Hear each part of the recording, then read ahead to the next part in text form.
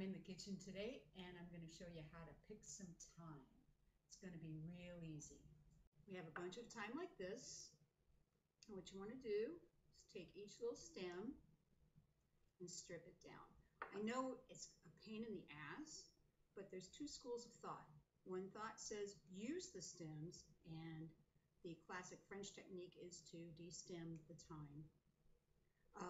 The problem with stems and herbs is they can taste a little bitter, and if you put that in your dressings or your sauces, then the food doesn't come out quite right.